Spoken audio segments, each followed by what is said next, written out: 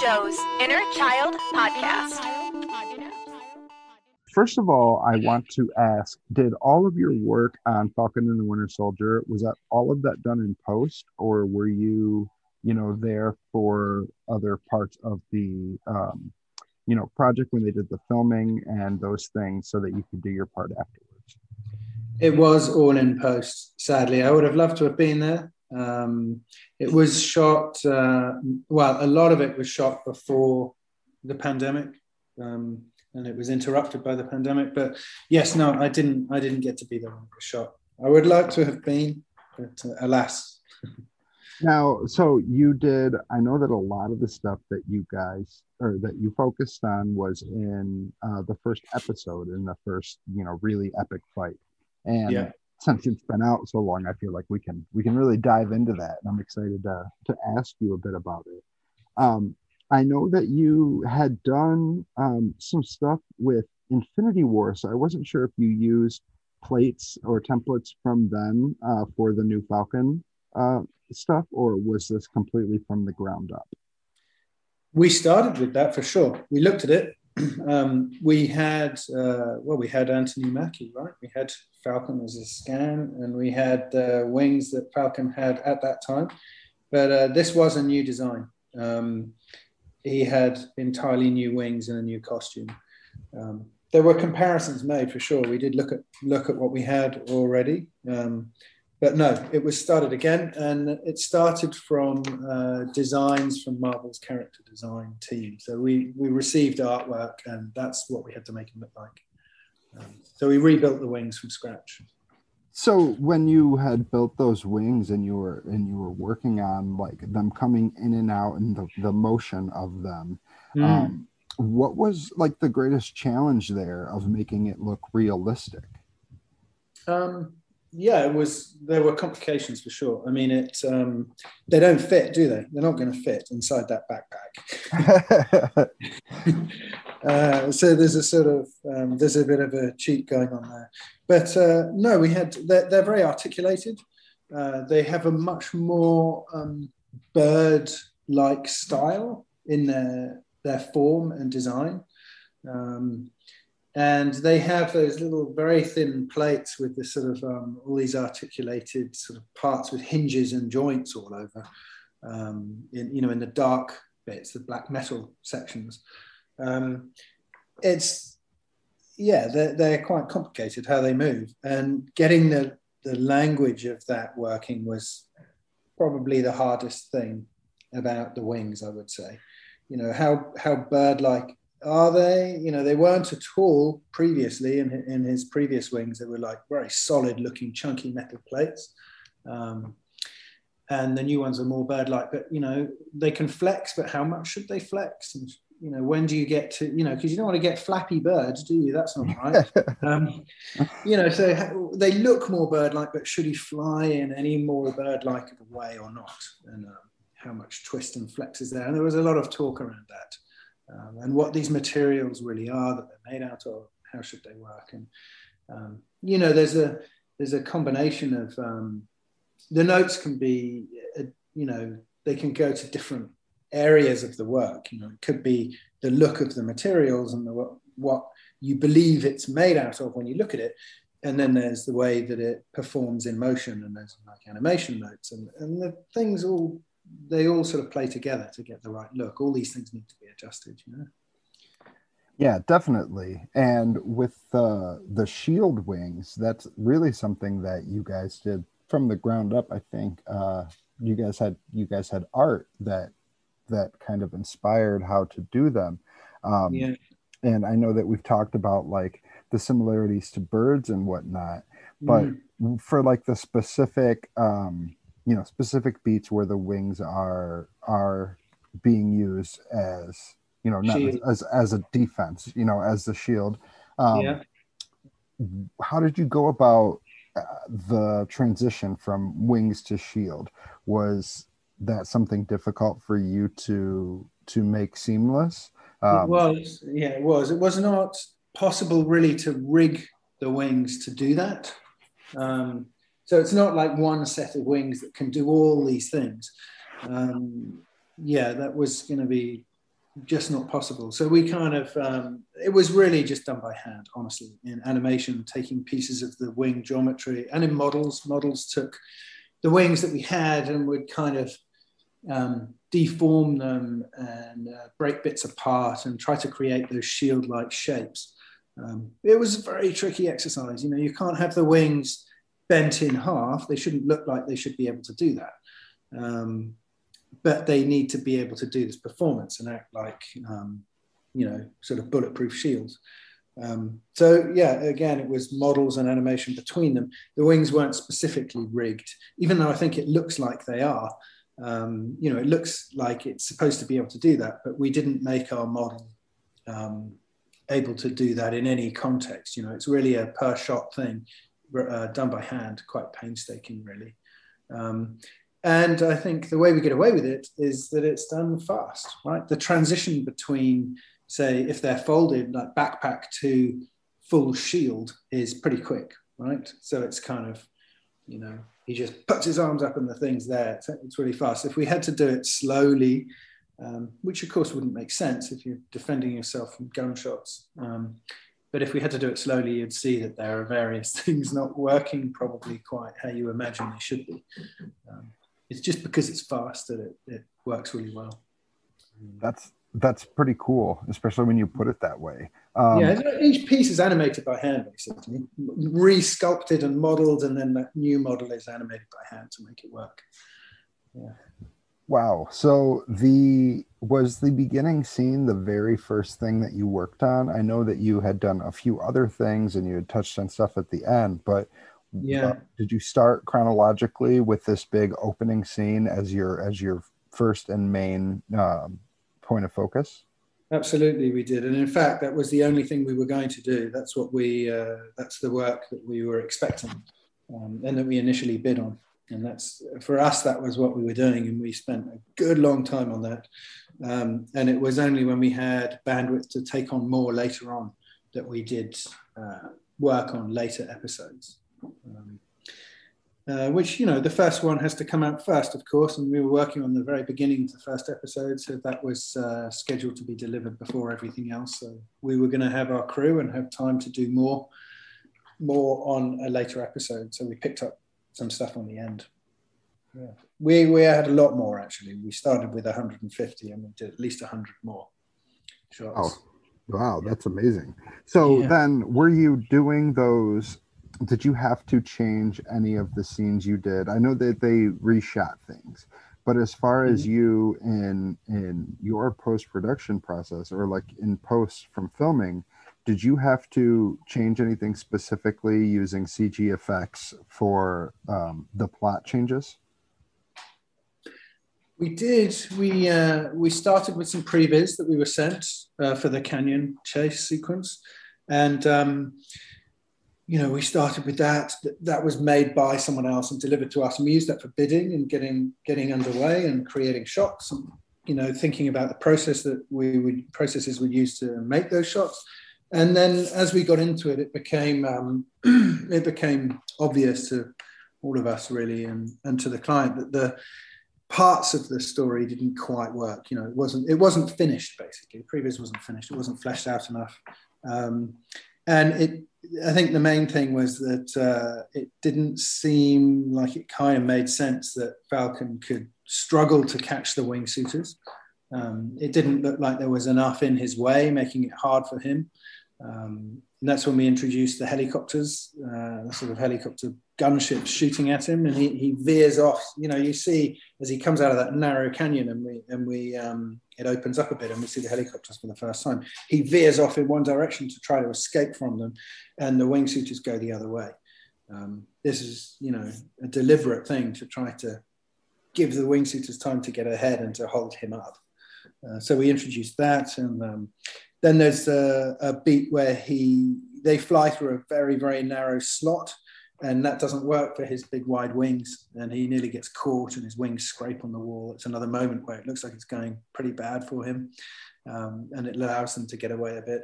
And these were all ideas to try to lengthen out the chase, you know. And of course, him being shot at by all missiles from the helicopters, and you know, just when you think it's under control, there's another helicopter which is armed to the teeth, like an attack helicopter, and starts shooting at him.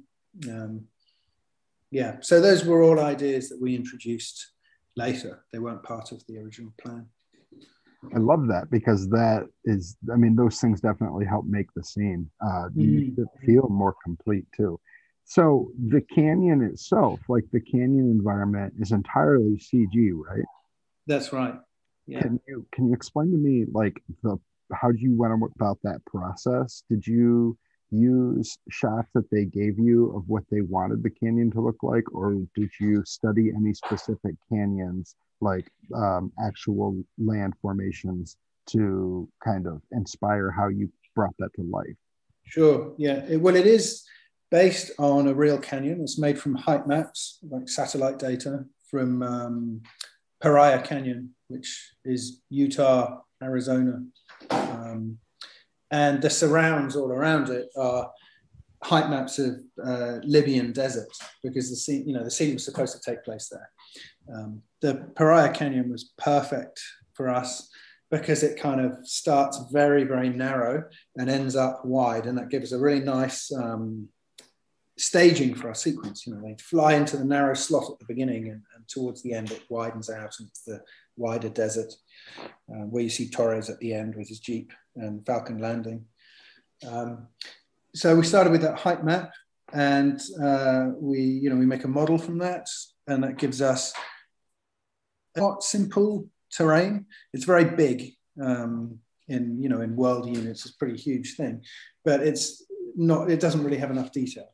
But this is a good place to start, because it's natural and organic, and a real canyon. If you tried to kind of make that from scratch as a model without really looking at real world data, it'd be very hard to make it look supernatural in terms of the flow and the shape of it. So we'd use that, and we'd stage all our animation and our shots in that canyon in this low res model. And then once we're happy with the way a shot's looking in terms of what the camera's seeing, we would then detail out that section of the low res model using much more high res geometry. And we had these kind of rocky pieces, like sections, columns, chunks, and those would all be kind of inserted into the low res model to create all that extra geometric detail. And this, so really the canyon was all CG, but it never existed as a whole. It was always very detailed, right where the camera's looking. So each shot had basically its own model of the canyon. That's really cool when you think about being able to look at it from that way, and all those different angles definitely has to help you guys be able to see the full picture. I wanted to focus on Redwing for a moment. I know Redwing was present in previous films, but there was definitely an updated model here, and I know you guys added a weapons carousel design. Tell me about the Redwing process, and you guys adding on or building up that from the ground up. Yeah, that was a lot of fun. He's very much his own character, important feature in the story, and he's kind of Falcon's sidekick. We started with the model of his backpack, because the backpack is a costume piece, right? So that already existed out there in the world. He'd already been shot wearing the backpack. We got scans of the backpack, and Redwing, because he kind of slots onto it, you can obviously see him. He's part of the backpack before he disengages. So there wasn't too much to figure out, really, at least with how he looks on the top. It was all about how his wings swing out to give him that extra, his swing wings when he undocks from the backpack. We had to figure that out. But yes, it was all about the underside. We had to do a lot of work on what he looks like from underneath. And yes, we developed that weapons carousel that you mentioned, which is a really fun idea. It can have an infinite number of different weapons. Every time the sort of bomb bay doors open to get the weapon carousel out, it's showing you the last, in position is the last weapon that it used in the sequence. And then it rotates and reveals a new one. And, that could happen forever. It looks like it's a three-sided piece, that could only have 3 weapons on, but it's really more like a loading mechanism. And inside of Redwing, there can be any number of different weapons. That was a very clever idea from someone in our models department. And it meant that, of course, we could put anything we wanted. And in the future, Redwing can do anything he needs to be able to do, because he can open up that Bombay doors and reveal whatever the new thing is. Yeah, I loved it. I loved Redwing's presence in the beginning. And you guys, I don't really know how the process of face replacing goes, but I understand that there were a number of stunt doubles that you guys did face replacements for, that played the Falcon in that scene. Can you kind of explain to me the process of that, how you guys go about doing that? Yeah, well, Wet is pretty good at that. You got to agree, we're pretty good at that. It's not as hard as it might be, certainly as it used to be. I think we've made giant strides in rendering human faces over the last several years, and it was just really not a big deal. We had a digi-double already of Falcon because he's flying, so we've got an all CG version of him. We have to match move the character performing the stunt inside the plane, for example, when they're fighting. So we get the head in the right position, and then we, light our CG character to look as much like what's in the plate as we can, and we render it. And honestly, I wish I could say it was way more detailed of a process and more difficult than that, but I think it just comes down to how good the facial motion is that our animators have created, and how good the shading is from look dev. These things just work so well. And when it's nicely lit by a lighter and rendered, all those things come together, and you comp the head on in place of the other one, and you do sort of blend it in a little bit. It might be the final result. It's not literally a head replacement. It might be partly the one guy, partly the CG guy. But honestly, those shots gave us no trouble. And in fact, the first one that we sent, nobody noticed that we'd done it. They actually didn't. I mean, the shot got final because it had other things going on. It had wings, it had fighting, and bullets flying, and the shot got approved before anybody kind of picked that the head had been done. I mean, the head was in the brief. It was part of what they wanted done. It was in the sort of spec, if you like, their requirements. It's just that it didn't draw attention to itself. So we just did it, and we finished the shot. So that was we saw that as a vote of confidence, in the quality of that work. Yeah, no, it looks great. And with the planes, you had mentioned adding helicopters in, and that was something that you guys added in yourselves. Did you have to study that specific model of helicopter plane so that you could make sure that it was rendered correctly? Because I'm assuming those helicopters were also fully CG, right? They were fully CG. Yeah, so we built them. And to answer your question, yes, did we study them? They're exactly, they're exactly an NH90, down to all the little bits that you see sticking out on the side. They're pretty accurate models. Oftentimes where you see live action characters, say the camera's fairly near the helicopter and you've got the live action characters sort of sitting or fighting or whatever inside the helicopter, that was shot on a buck, which is like a helicopter interior on a blue screen. We would line up our CG helicopter to that. So all the parts of the helicopter that's outside that you're looking at is CG, and the inside part is the actors inside the buck. That's really cool. Now, I want to make sure we touch on the wingsuits a little bit, like the skydiving. Can you tell me about how different that was for you compared to building Falcon? Because they're going to be going at different speeds. How did you kind of work those in together to make sure that it seemed realistic while also giving them their own feel different to Falcon and Redwing. Yeah. Well, we firstly, it's amazing that they shot it, right? That they shot live action wingsuiters and doing stunts, jumping out of planes. Captain Vassant strapped to the back of a wingsuiter. I've never seen that done before, and that was a stunt. There's no better reference than live action material in your own sequence. So the fact that they shot some of that stuff and gave it to us was incredible, really. And we had to make the best of those shots, obviously, make them look the best they can. But it gave us great reference for the CG wingsuiters that we had to make to take over from them in wider shots. With regards to the speed, we settled on a speed of about 350 kilometers an hour because that's kind of what Wikipedia says that NH-90 helicopters do. And, for animation, it helps to understand, to have a sort of target speed for everything. So that's loosely what we because we didn't really, we don't know how fast a Falcon really flies, do we? We could figure out how fast the wingsuiters go, but, we went with the helicopter speed just to kind of get everyone moving at about a similar speed. It made sense, or, a consistent speed.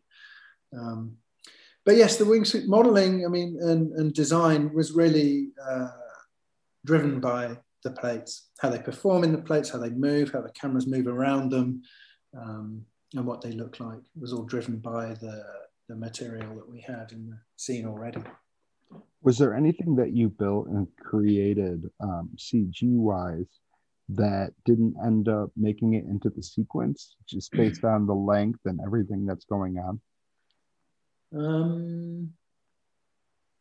On this occasion, no. Everything we built, we used.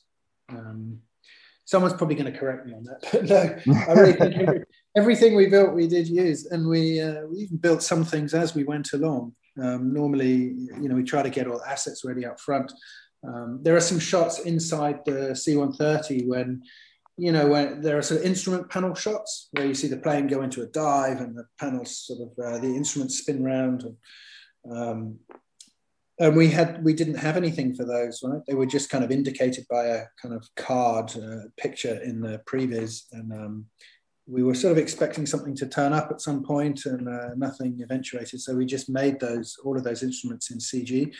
And then it was kind of interesting, found ourselves trying to work out how analog aircraft instruments work, which is probably not a problem if you're really a pilot, but we had to research how they work to make the needles animate in a plausible way. And yeah, I think it speaks to how adaptable some of the team are to be able to just make that out of nothing, just like that.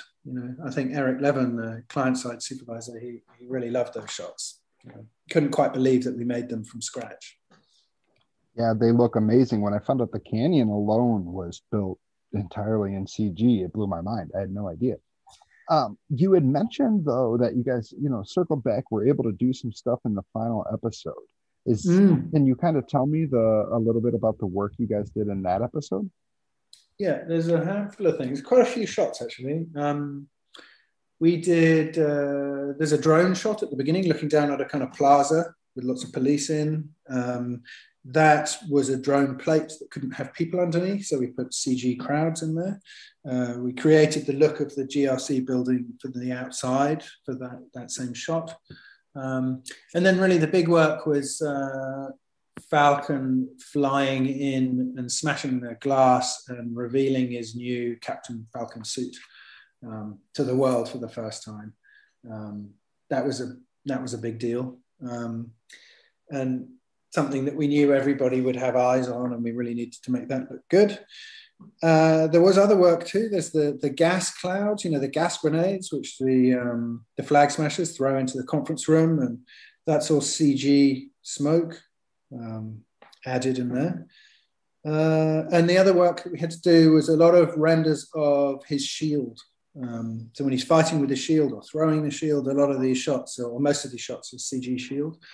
And finally, we had to do a costume kind of correction where, his new cowl the way the costume's made, it's just very hard for it to be able to stick perfectly to his face as he moves his head around. So sometimes it was kind of coming away from his face, and actually a lot of the time it was coming away. And we fixed that by doing a all CG render of him and replacing that whole cowl with the CG one. It was the only way to do it. So a lot of the time when you see him standing there with his cowl and his goggles on, he's all real apart from that piece of costume around his face, which is CG. That's really cool. Now, you said that you guys had to do the new suit. He has a new suit. Yeah, he's a captain now. He comes in the window. Did you get art so you could design that new suit, or did you guys? No. The suit is a costume that Mackie's wearing. Okay. So the suit had been designed already. It's just in those shots he would stand up in the plate or kind of roll and stand up in his suit, and it was pretty well lit. Had this big dramatic side light that catches the reflection on his shield and kind of glows. It looks all super cool. And we had to do the handover. We see him flying outside. It's pretty small, right? We see him flying across New York. We had to create that whole CG New York out there for those shots. And he flies towards the window, and then he chucks his shield through, smashes a hole in the glass, and you still can't quite see what's coming, can you? Looking through the broken window to him, it's not that clear. And then you get that wide of him catching the shields. It's when he throws it, isn't it? You see him throw it. You still haven't seen a really great look at it.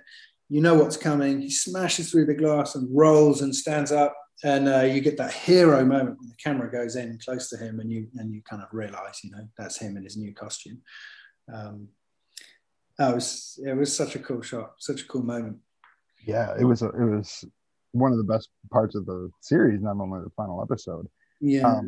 So then, I know you've won a lot of awards. Right before I wrap up, you've won awards. You've been nominated for a lot of awards for what you do. You've worked on dozens of films.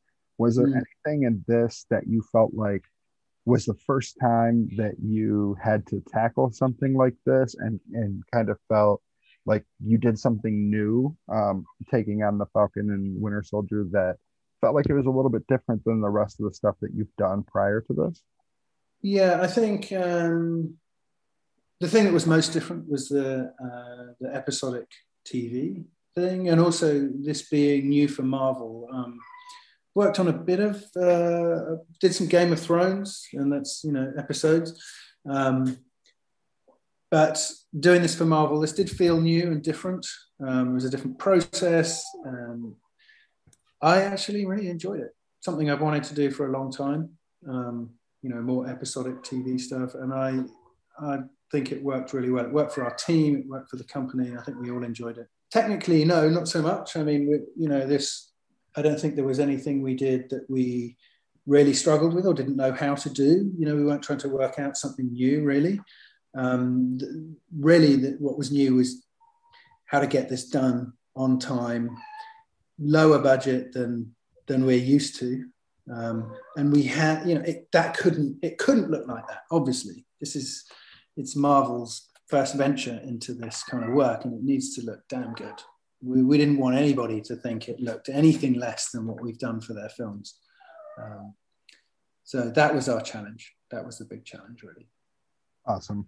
And before I wrap, before I let you go, is there anything else that we didn't touch on that you want to mention, or anything else that you'd like to plug?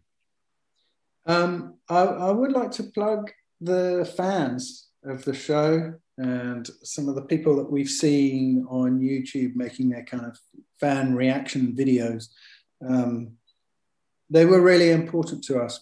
We looked at some of these reaction videos. These people are mega fans. They know, they love this stuff, and they know the material so well. And they know, they have high expectations, and they understand all the characters. And when we see them really kind of getting it, what we were trying to do, they pick up on all the nuance and the the ideas that we were going for, and it really does mean an awful lot. It's good if we know that they like it. We know we've done well. I remember this when we were doing Lord of the Rings, before even the first one had been finished. This is going back a way. We all knew we were making it for the fans. This was, a very widely read book. There were a lot of fans out there. We knew we had to do right by them. And there was a sense of that on this job, that, there are fans out there who are waiting for this, and it has to be good. It can't be low budget. It can't be disappointing. And also we knew we had the first 10 minutes of the first thing going out. It was super important. We were originally going to go out before WandaVision.